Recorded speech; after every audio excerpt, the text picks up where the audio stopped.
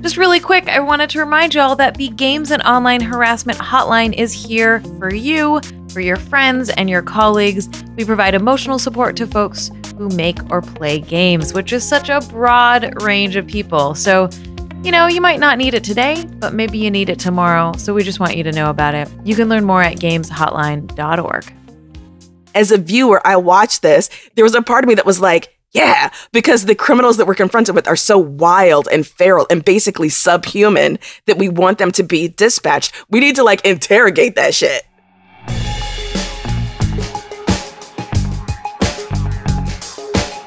Welcome to Feminist Frequency Radio. This is the show that asks you to be critical of the media you love. I'm Anita Sarkeesian, and I'm joined today by two women who will wipe you off the face of the earth in a friendly game of Nukem. Carolyn Pettit. Hey, hey. And Ebony Adams. I'd buy that for $1. Oh, God. This week we're taking on the hyper-violent 80s sci-fi action film RoboCop. When I read Nukem, I kept being like, Duke Nukem? Yeah. Duke Nukem. We're going to Duke Nukem. Yeah. Game Nukem. I can't. My brain can't compute the non-existence of those two words together. Yes. But you All right, we'll be right back. Yeah, okay. Yeah, fine. That's fine. Okay, we'll be right back. That's good. Great.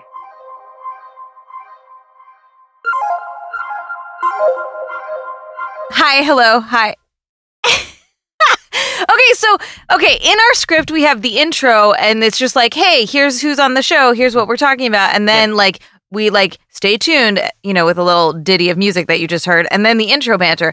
But I was like, well, why don't I say what the movie is, and then comment on the intro, and then stay tuned, and clearly that didn't work very well. It threw me off completely. Just absolutely, completely threw me off. Did you have something really important to add to my... No, I just nonsense? wanted to make sure, because you were saying that the Nukem made you think of Duke Nukem, which is very understandable, but I just want to make sure that you know the actual reference I'm making, which is that in RoboCop, which we're not talking about RoboCop yet, by the way. This is intro banter. RoboCop comes later. This is intro banter. That in RoboCop, there's a satirical commercial for a game called Nukem, where the family is like playing nuclear war with each other, and they like blow each other. Yes. Yeah, and it's a takeoff of Battleship, But yeah. Yes. Okay, I want to make it clear. We are not talking about RoboCop yet, but that game was fucking amazing. Yes. And I want to emphasize to people that our scripts literally do say intro banter. Like that's a category. So when you hear us say something like, all right, let's have some banter, it is because the script is literally ordering us to give a little intro and we banter. cannot deviate from the script. No, exactly. No. That's something we never do. But also I like it. It's like a freestyle section, right? It's like there's no it's improv. There's nothing set. Carol, I'm gonna drop a beat. You give me a few bars. Oh, yeah. No, we're not doing that. You did not watch, I don't know why this made me think of this, but you did not watch Succession, Ebony, right? I watched the first episode, and I was not in the place to keep watching it. And I want to, because it is so good, but I was like, I'm filled with such rage at these people. I haven't reached the point where I can now enjoy feeling full of rage. So the only reason I ask is because there is an amazing scene, which even if you don't watch the show, I encourage you to watch like this scene. I think it's probably on YouTube or whatever. Sometime in the second season where Kendall Roy, there's a big bash celebrating the achievements of his awful, father, Logan Roy, played by the amazing Brian Cox.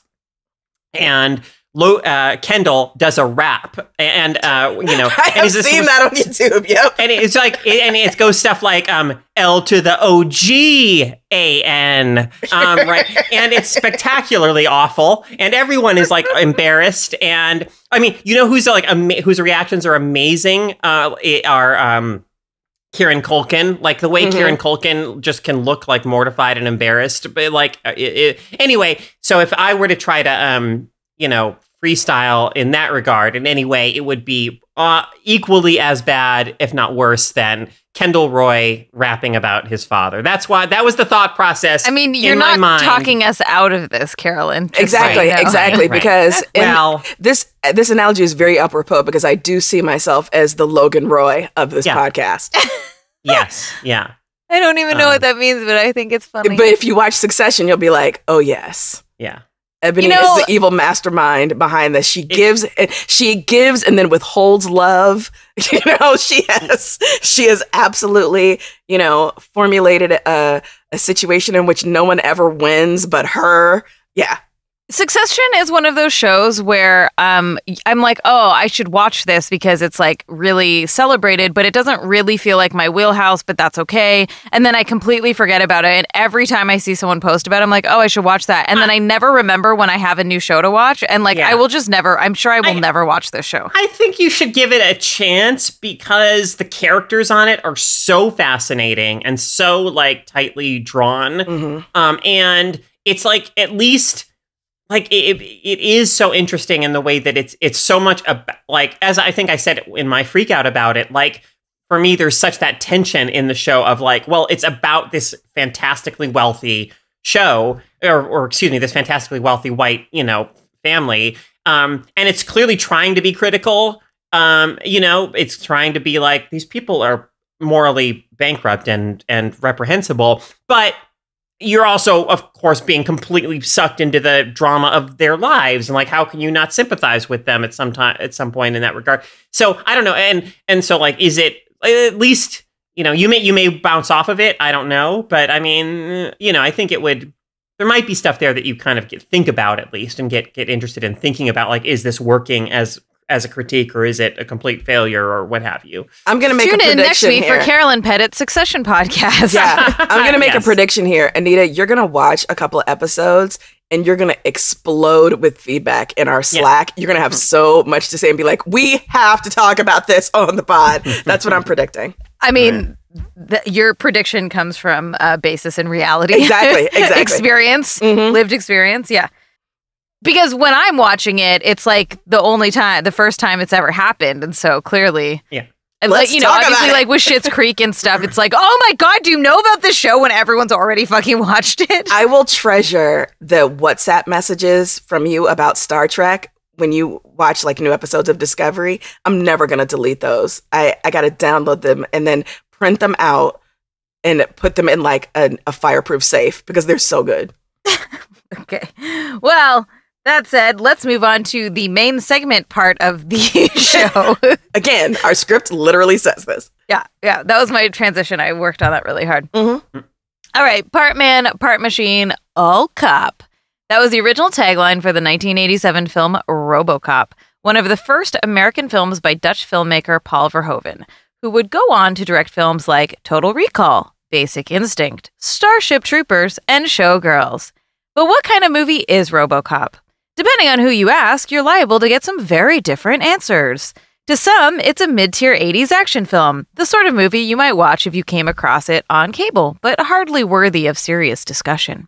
To others, it represents the worst excesses of the era, pushing its violence to the extreme at a time when brutal violence at the multiplex was already becoming too normalized. And then there are those who see RoboCop as a brilliant work of Reagan-era satire, a film that skewers the pro-corporate policymaking and ruthless cutting of social services that took place in the 1980s. But what do the three of us think of RoboCop? Well, let's find out. I know that Carolyn is of the latter of those. Yeah. But, okay, hold on. Before we start, some of you already know this if you listen to our bonus episodes, but the reason we chose RoboCop is because I happened to mention in passing that I'd never seen it, and both Carolyn and Ebony were like, what? Yeah. And the only, because I think it has established itself in the years and decades since it came out as a kind of cultural landmark. Not because I thought, wow, Anita's going to love this movie, because I sure did not think that. But just that, like, it has a certain, it has accrued a certain reputation for being like a film that is, that people talk about, right? And that people think comments on the 80s and on Reagan and all of that in ways that are interesting. Yeah. I just more nonsense before we get into the actual content of basically before Carolyn does her 40-minute essay that she's pre-written about RoboCop. And then we just say like, we agree. Yeah, that's great. Really, really great. Yeah.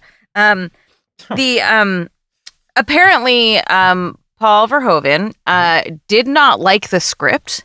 very aggressively didn't like it and passed on it many times until his wife talked him into it to be like, you aren't seeing it. Read it again, you know, which is very in line with a lot of, like I talked about, You Must Remember This podcast about Polly Platt, and there's just so much in there about like the wives of directors, right? Just like giving them vision. And it's not just Polly Platt, like there's some other people that they're talking about, like providing vision, working collaboratively, like, you know, really convincing them to take certain jobs because they see the vision of it and that sort of thing. So that little tidbit reminded me a little bit of sexism. It just reminded me a little. It had a whiff of sexism to it. The other thing I want to say too is that I think so. I've obviously seen Starship Troopers, but I think I would have been super fucking thrown off if I hadn't seen Starship Troopers. Like, interesting. Like RoboCop has a lot of that, like sort of campy, like there's a filmmaking style that is in line with both of these films, which I know are different, and we can get into all that. But that there's like, I think I was more prepared for this unintentionally because I was already familiar because this movie is fucking wackadoodle, you know, and like if I went into it without realizing that it was like. Or ever having seen anything like that before, I think it would have thrown me. I mean, I haven't heard your discussions about Starship Troopers. So in your mind, does Starship Troopers work as like a satirical, you know, film? Or? Yes. Okay. I think it does. I know Ebony disagrees. Hard disagree. And so just want to shout out Mary Robinette Kowal for upholding my view on this, the correct view, which is that the film... And we'll get into it with RoboCop, that the film aims for a certain type of satire that I do not think it successfully achieves. I also think that the target of the satire, it honestly benefits from, you know, the kind of left reading that we've talked about before, but we'll get into that. Right. Yeah. So RoboCop, I mean, so watching this film, you know, now in 2021, because I'm in a different place ideologically, and I have different just awarenesses or deeper awarenesses of things than I did when I've seen this film previously, it was a different experience for me. I think particularly, you know, where I want to start is like just the way that police as an entity are positioned in this film. So because like in this film, like I think one thing you have to like just kind of accept baseline for this whole film to like work is that, you know, at least within the world of RoboCop, police are workers. Like they are, you know, in the sense of being like working class, like laborers, and like they are, you know, this like beleaguered group who, you know, are very exploited and like very and, you know, we should, you know, like our sympathies kind of lie with police as like just decent, like hardworking people who put it all on the line to like keep us safe. And in fact, so like the captain of the station, you know, who isn't like much of a developed character in this film, but he makes a strong impression in the brief time that we do spend with him, is for me like I will admit, like, is for me like an archetype that I think was way more common in films in the 80s of a particular kind of cop that I mean, you know, to my own maybe frustration or dismay, I find kind of irresistible. Yeah. The kind of and other examples of this kind of cop that I'm thinking of are like the cops in the film Highlander, the cops played by Lance Henriksen and Paul in Terminator. What's that great actor's name? You know, anyway, the two cops in Terminator. Anyway, like these cops who are like working, like just kind of weary, working class, like, but it's a job, but they also take it seriously. But, you know, there's something kind of cynical about them. And I don't know, like, it just works on me like catnip. I can't resist it as like a movie archetype kind of persona thing. And anyway, so yeah, like that's for me was one interesting thing about this film is just that the way that cops are. So, you know, in its dynamic, this film's dynamic of corporations exploiting and like dehumanizing workers. Obviously, like Murphy is the ultimate symbol of like how of a corporation like dehumanizing a person, like taking him in, like literally without his consent upon death, essentially repurposing his body, turning it into, in their eyes, like a product that they put out that also militarizes the police. You know, the cops are the stand-in here for exploited working class people who are like talking about, should we go on strike, and like, you know, all of these kinds of things. But whereas today I understand that like police are not workers in that sense, and police unions are not unions in the sense of like labor unions that we should actually support, and, you know, and all of this. Certainly I did not have that critique built in before, and I was more willing to accept the police in that role within this film, and like feeling the sympathy in those early moments where the captain comes in and like takes the name of like, oh, the latest casualty in their war on crime off the board, and like the feeling of you know, sort of disheartening morale that fills the locker room and all of that, you know.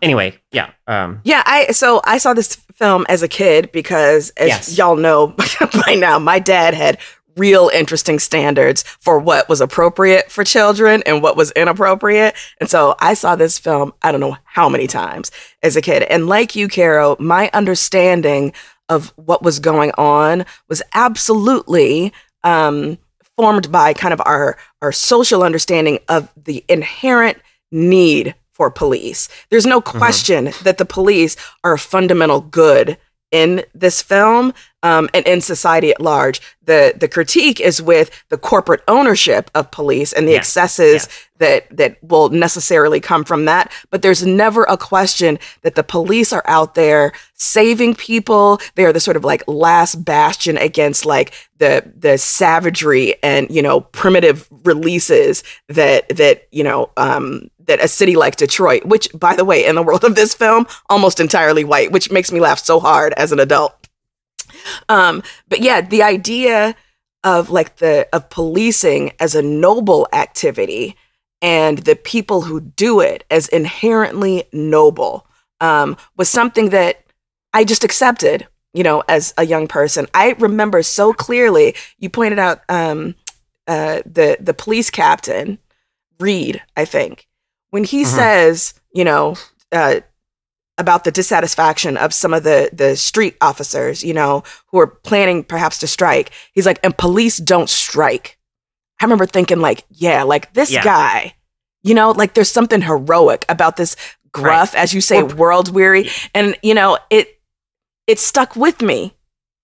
This notion that like the police should be like admired and uplifted as this tool of the state that we need to protect ourselves from ourselves. So when RoboCop, you know, is finally unleashed upon the streets, the question is not whether his firepower is, you know, too excessive for his job. The question is like, why don't we have more people with the kind of like fundamental goodness of him, you know, on the streets? Because it would take care of these like cartoonish rapists or the liquor store mugger, you know, and people like Clarence Boddicker, right? It's like the film posits these people, these kinds of people exist, and we need folks who are willing and able to take advantage of them. The problem is just that we have like craven corporate mercenaries who are in charge of those folks. Yeah, I don't have a lot more to add to all of that brilliance. I was just thinking about how like, and part of how this falls apart quickly is that the sympathetic police are the foil or are the ways to make us think that the corporations are bad.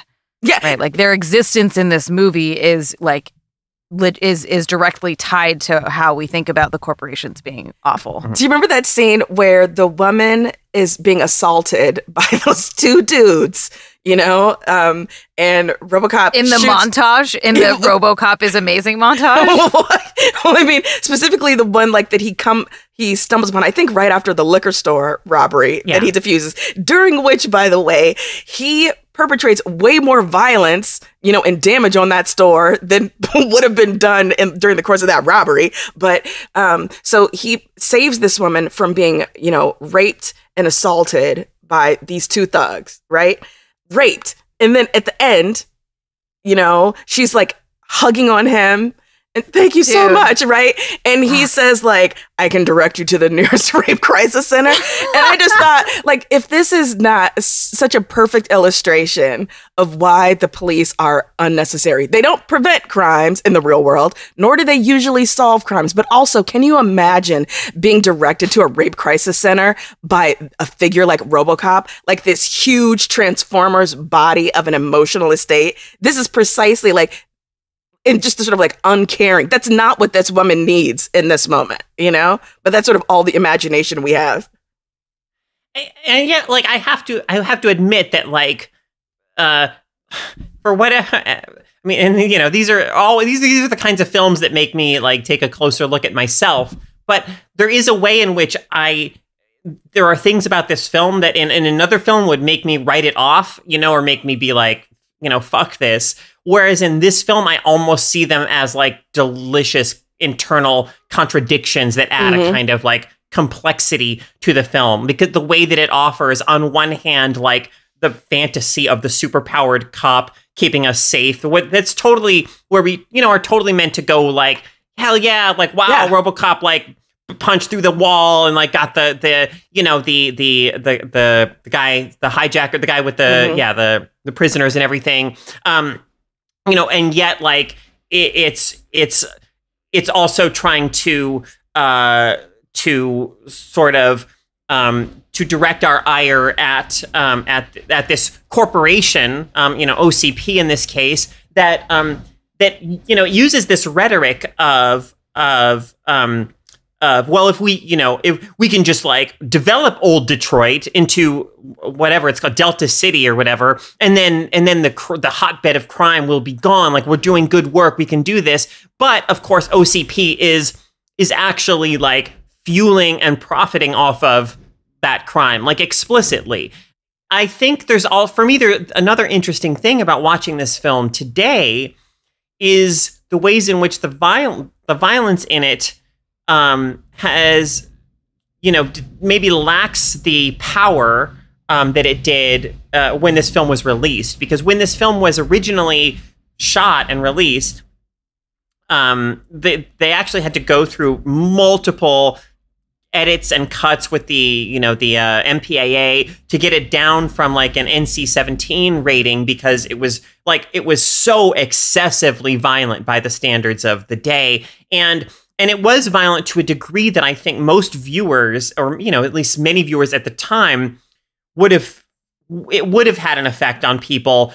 It would have been so extreme that at a certain point it makes you go like, what? It kind of takes you out of it, and becomes a kind of extreme, commentary, as opposed to being like pure visceral thrill. But today it no longer maybe feels that like outrageous, that far beyond what we are used to, and it almost feels like standard action movie violence. So I think in that sense, I think the kind of framing device, or the dispersal throughout the film of these news segments is so essential, and because that is where we still get that like winking kind of satirical quality, the way that you have like, so Lisa Gibbons, who was at the time like an actual Entertainment Tonight anchor, kind of bubbly TV personality, as one of these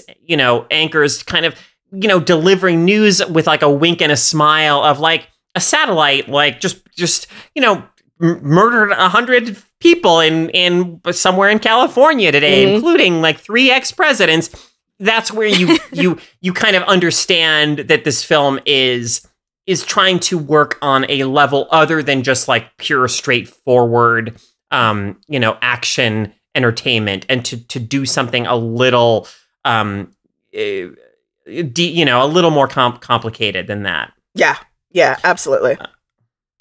I love a corporations are evil narrative.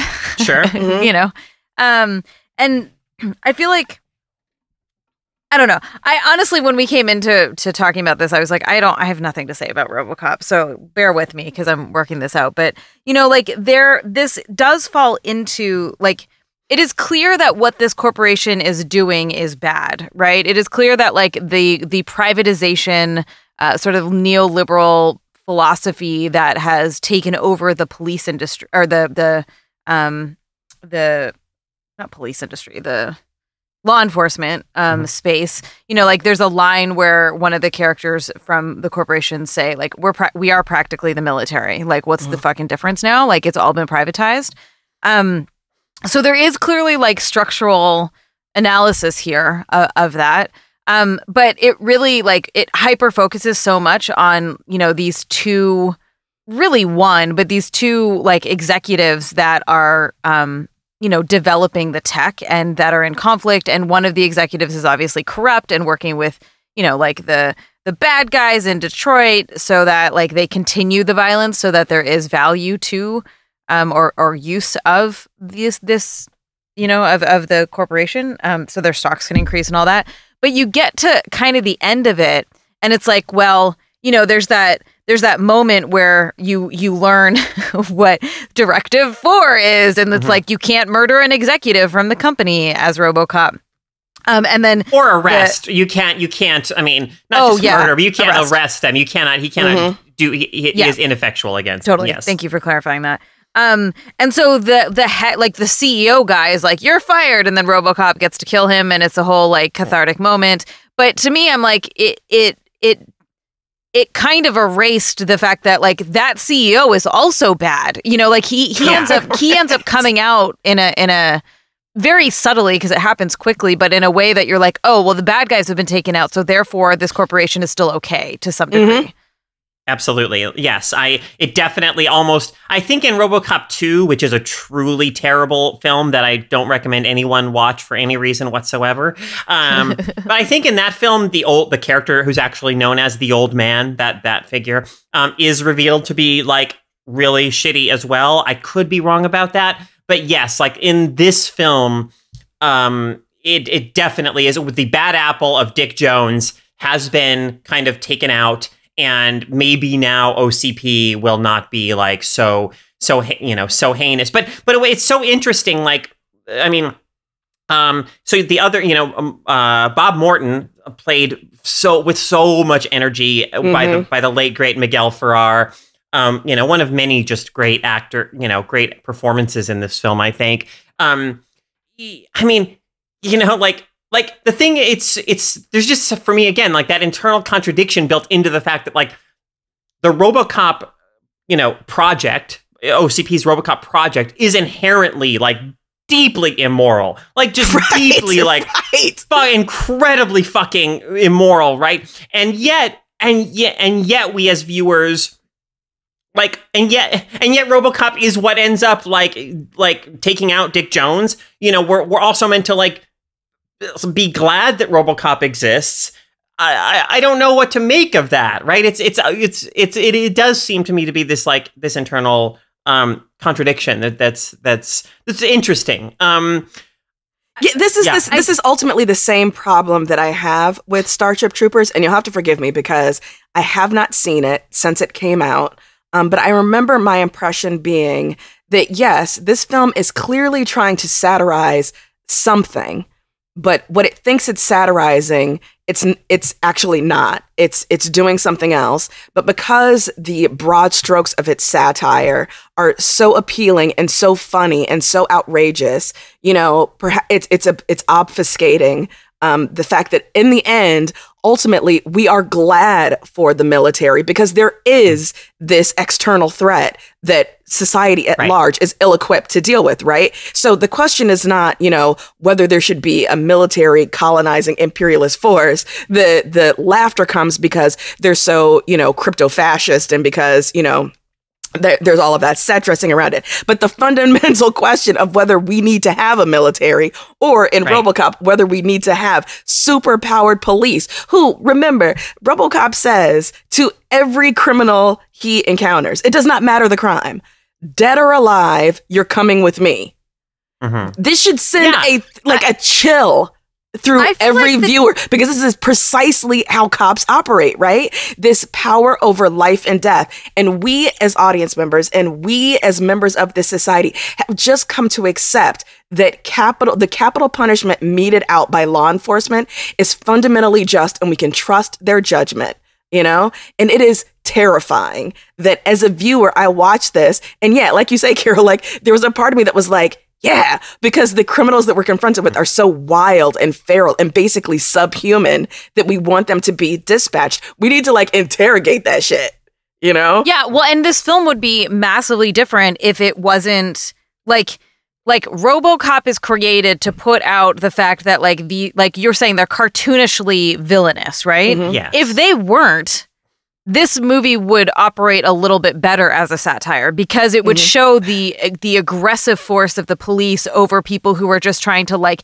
get food for their family or like, you know, whatever, what have you. Or just like, black teenagers hanging out on the corner, you know? Yeah, exactly. And like that would be so much more powerful. And that might be a way to make this kind of satirical analysis today, right, where the audience is a little more privy and a little more savvy around some of these issues, or some audiences at least. I think with Starship Troopers, though, I think in RoboCop there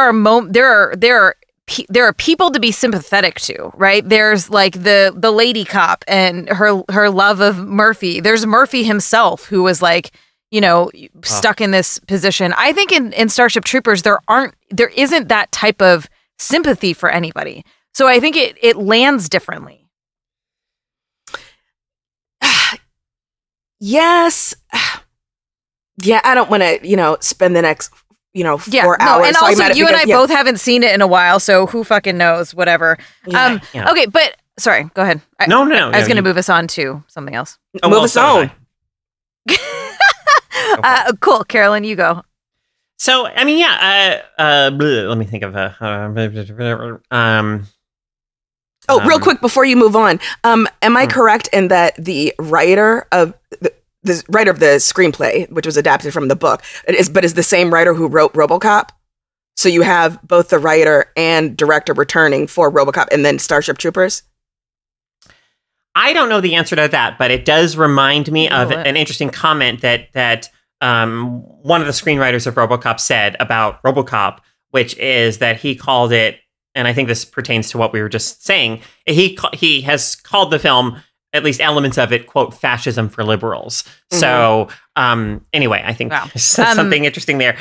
So Michael Miner is credited as the writer on RoboCop, and he was not involved in... See, I'm seeing Edward Niemeyer credited on IMDb. I think there are multiple writers for this project. Yeah, they were co-writers of RoboCop, I believe. And Edward Niemeyer is the writer of Starship Troopers. So. Oh, okay, great. I do tracks. think...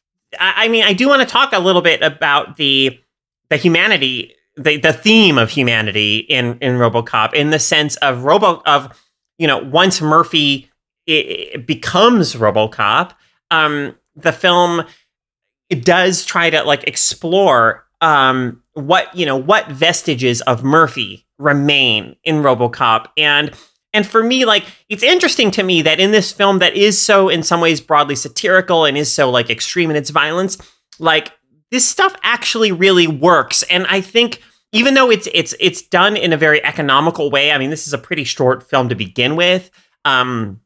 Like just the elements of Anne Lewis, played by Nancy Allen, seeing Murphy in the hall, seeing RoboCop in the hallway, and like those first person views we get from Murphy of like Lewis approaching him and being like, Murphy, it's you. And then you feel this tug of like the exploration of what's left of Murphy. But I think what's maybe obviously the most interesting sort of centerpiece scene of that whole thematic exploration is the scene where Murphy returns to the home that he shared with his wife and son, which is now on the market. It's being sold.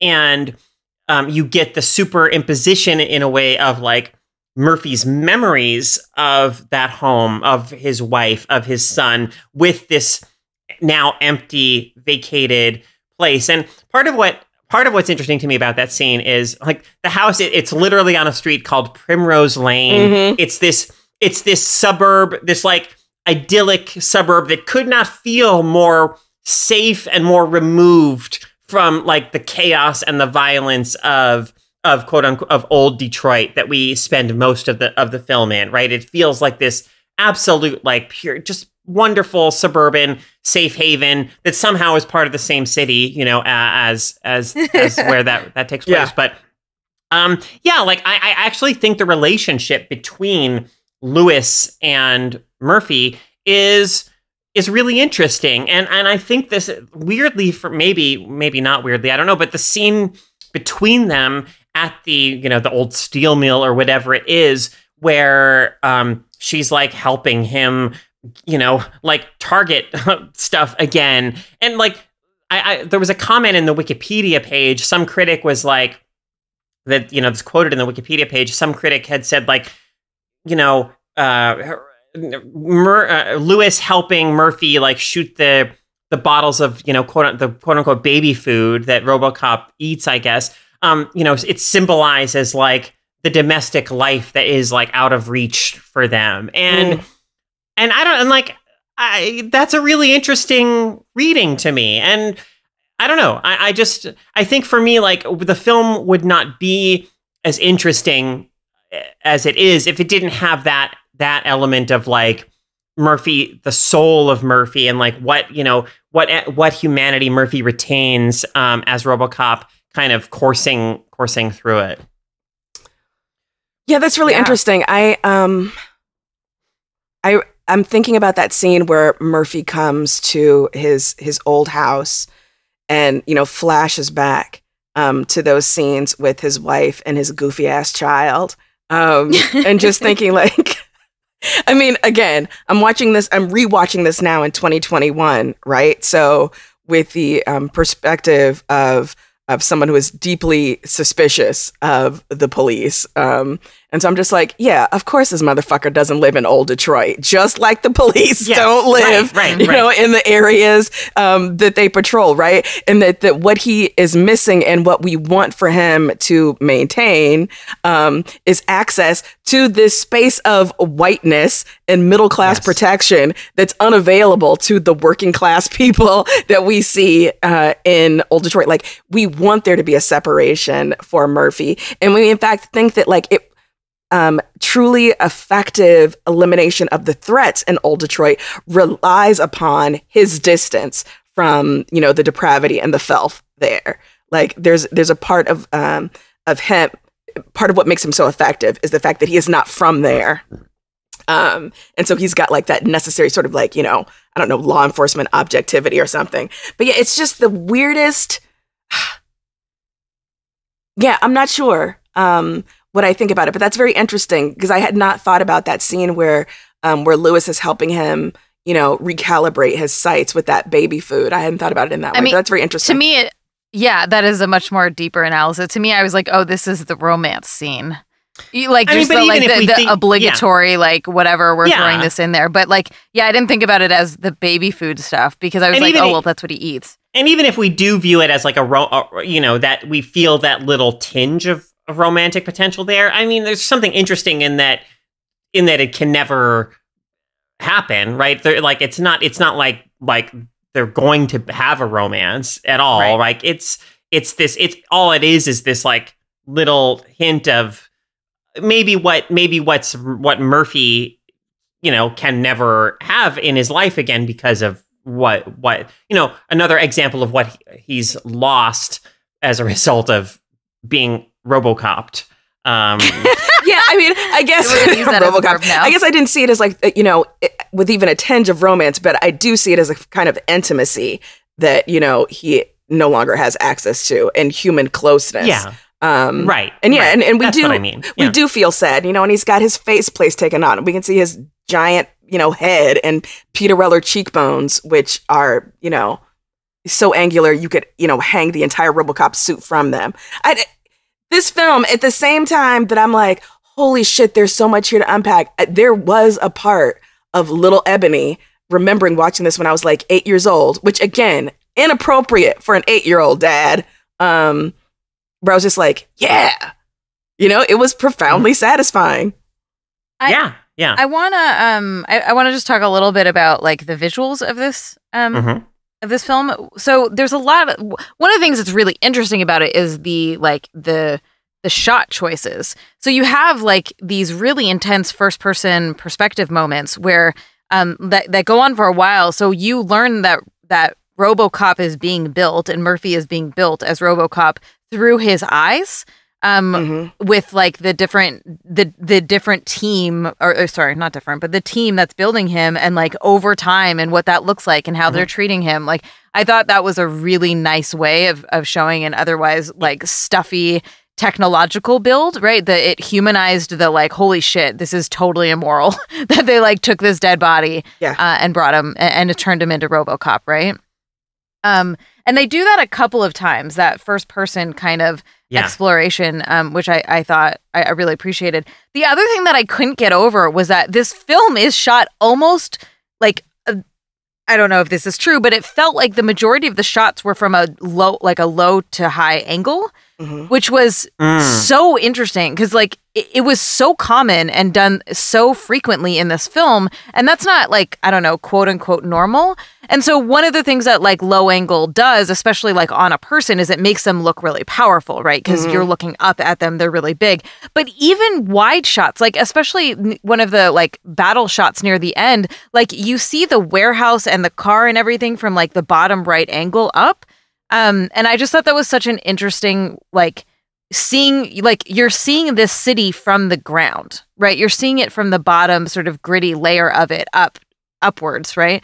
And I don't know if that's like, I don't know, symbolic of, the corporations at the top and you're looking up because you're the little guy or what have you. But it was just, it struck me. It struck me as a very interesting visual choice for telling this story that like clearly is different enough than what we're used to in filmmaking today, Yeah, so. Absolutely. I also think, I have to give credit to, I mean, it's interesting. Peter Weller is, in that suit for most of this movie. And it's almost unfortunate because in the sense that, because I do think that in the early part of the film, when he is still just Alex Murphy, that he does have a great like warmth and humanity to him. And it does make me, I do sometimes wish that Peter Weller had more of a kind of, he's Buckaroo Banzai and this or whatever, but like, I kind of wish he'd had more of a mainstream, star career. But the physicality of that he brings to RoboCop, is essential to the way this film works. And it's so, it works so well. Like the movement, the way RoboCop moves really does kind of make you believe in the mechanical, mechanized nature of that figure. So absolutely. In the bonus, we are gonna have to talk about the monster RoboCop and the mutant fish splattery thing that there's. Sure, we're gonna get more into this in the bonus for sure. Yeah. Cool. Awesome. Last thoughts? Shall we wrap up? No, but if you haven't seen RoboCop yet, but you are a fan of 80s cinema, well, if you're a fan of 80s cinema, then you probably have seen RoboCop, but it does tick all the boxes. It's got boobs, coke, and bullets, so check it out. Also, apparently, Paul Verhoeven has a new film coming out called Benedetta. Benedetta? I don't know. Benedetta. I think it's Benedetta, yeah. If, you're curious what he's been up to, that's the thing. That is never the case. I have never asked that question. What is Paul Verhoeven up to? I don't know. You might. And I'm telling you, I don't. All right, we'll be back with some freakouts. Hey, are you enjoying the show? If you are, we would love you to support us to keep making it. If you become one of our patrons, not only are you going to do that and allow us to keep making this every week, but also you get access to some perks like bonus episodes, participate in polls to determine future episodes, access to our Discord server, which is only available to patrons, and, I don't know, other things. If you love us, help support us. You can do that at patreon.com/femfreak.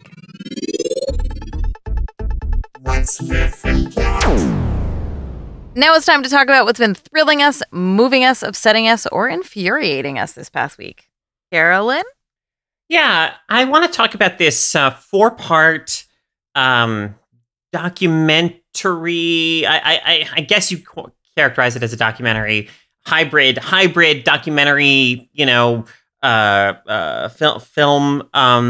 HBO Max called Exterminate All the Brutes. It is directed by Raoul Peck, who is a Haitian filmmaker who, most famously within the past several years directed I Am Not Your Negro, the documentary about James Baldwin. And this film is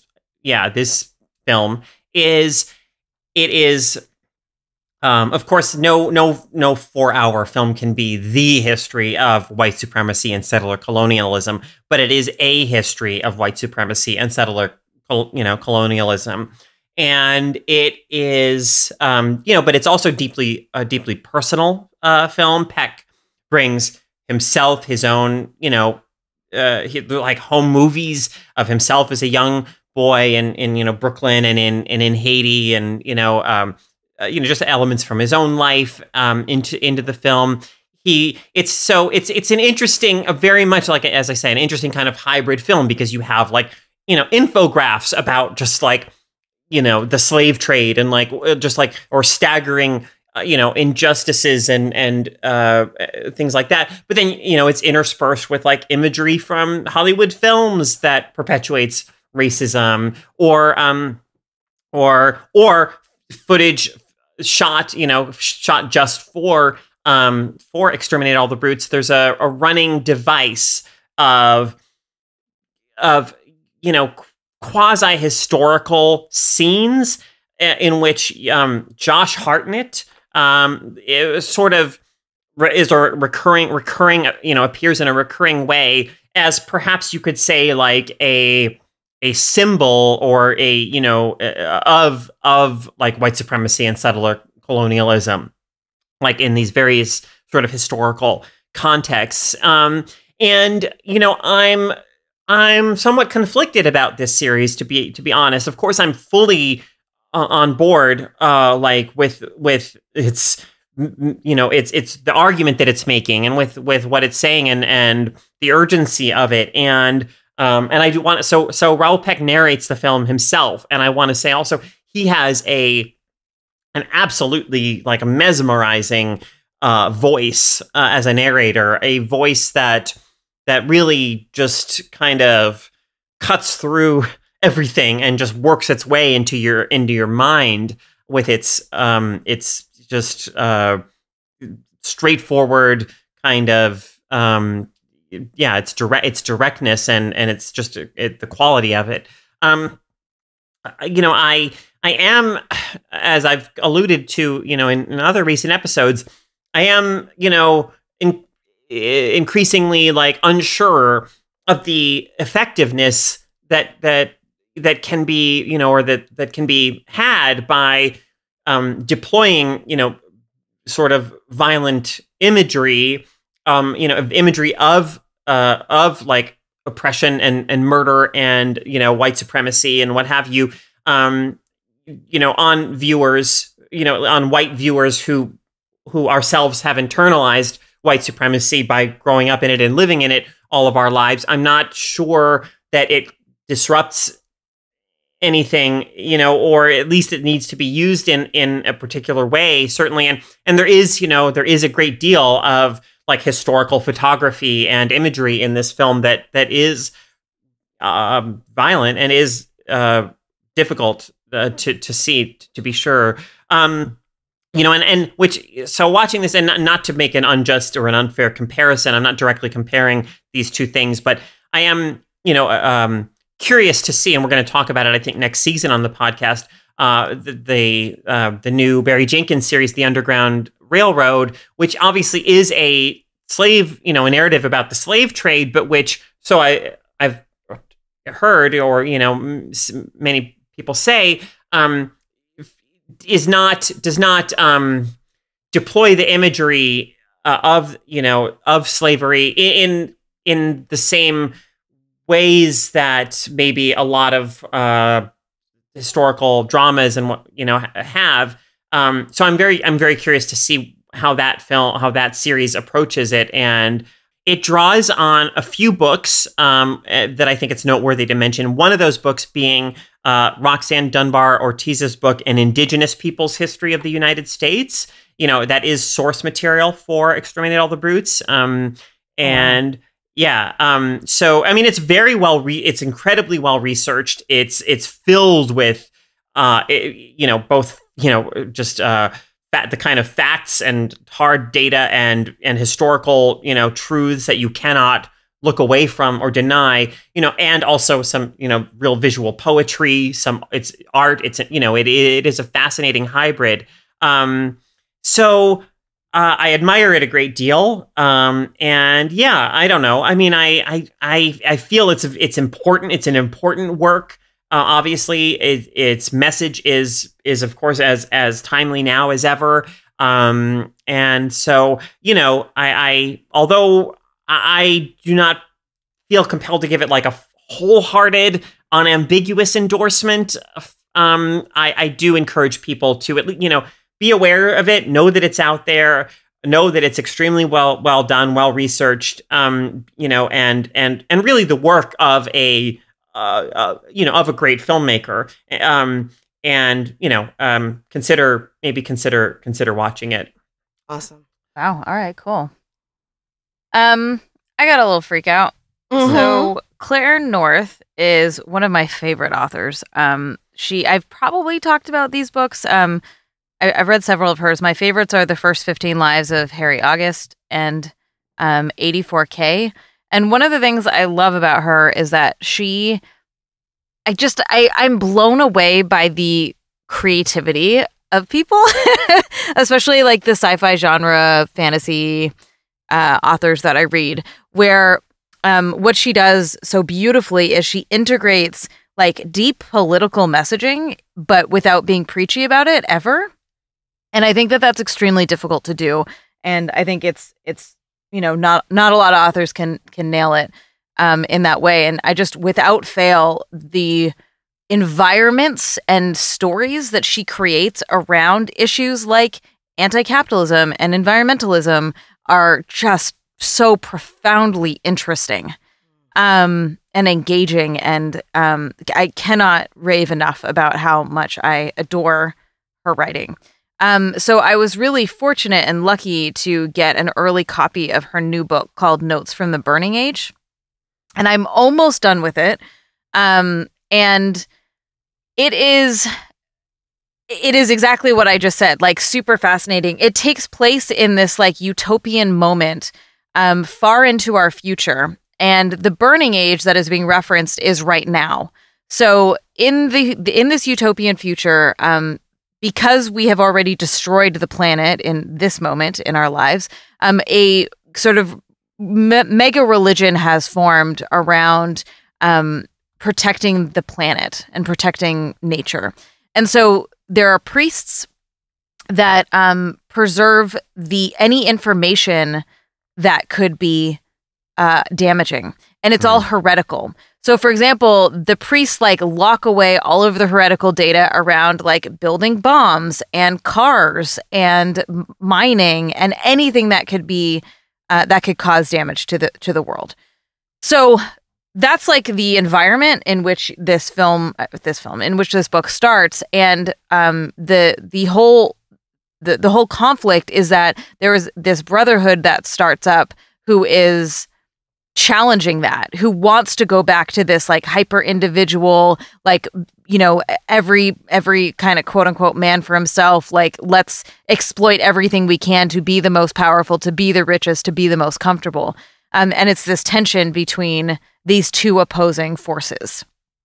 It's fucking fascinating. And I don't want to say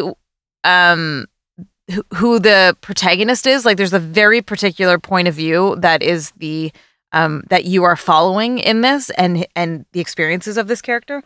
But it's really interesting. The only caveat I will place on this is I had a really hard time getting into this book. there's like a whole thing that happens at the beginning that I was like, God damn it, is this going to be the first book of hers I read that I don't like? And there is a little bit of the storytelling that like doesn't grip me the same way some of her other books do, but the concept of it and really most of it is so fascinating that I do actually highly recommend it. The other thing is that I, again, think that she's such an amazing writer that she has these lines. Like, she's so poetic in the way that she writes that I will literally get hung up on one sentence and reread it like 5 times before I keep going, because it's just such a beautiful way or such a fascinating or lyrical way of explaining whatever it is that she's trying to say. So that book comes out on July 6th. It's called Notes from the Burning Age, and the author is Claire North. Anita, have you ever read A Canticle for Leibowitz? No. I mean, it's not the same story, but it just, your summation of Notes from the Burning Age just reminds me of Canticle for Leibowitz, which is a classic science fiction text in which, in this, post-apocalyptic world, the religion, which is sort of a modified version of Catholicism, these friars and monks and priests, sort of have ownership of forbidden knowledge, and it's a very like long-ranging book that goes over, I think, thousands of years, and so you watch like the course of human civilization and society change, but there's always this kind of focal point of these friars and monks. Anyway, just reminded me of that. Oh yeah, super cool. All right, yeah, great. Great. If you all, I'm like, yeah, what's happening now? Hey, we want to hear from you. So you can submit your own freak out at feministfrequency.com/freakout. That's FREQOUT.